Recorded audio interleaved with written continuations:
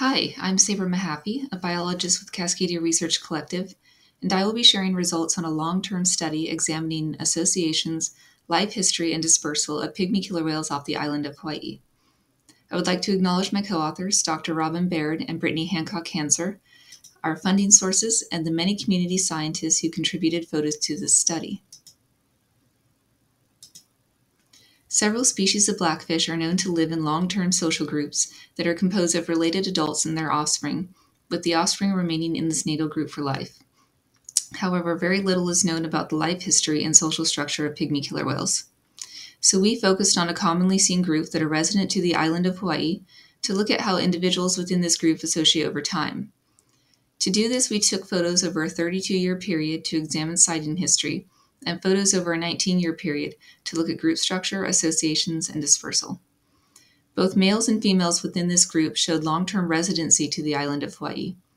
Females were seen over a 26-year period, and males were resighted in up to 31 years. We identified 30 individuals within this group, which included younger animals as well as adults of both sexes. Individuals demonstrated strong dyadic associations that were stable over the 19-year period, and mitochondrial DNA from 7 males and females suggested a common maternal ancestor. Adults had 3 to 4 calves over the study period and were seen with a new calf every 3 to 7 years, with a median of 4.5 years between calves. Calves remained associated through the end of the study with no evidence of dispersal. Males born into the group were seen over 15 years after the onset of sexual maturity and after new calves were born to the mother.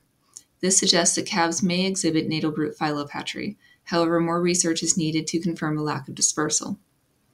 This study provides unique insight into the life history and social organization of one of the least known species of blackfish, and illustrates the value of a long-term data set for examining social organization and life history of a rarely known and poorly documented species.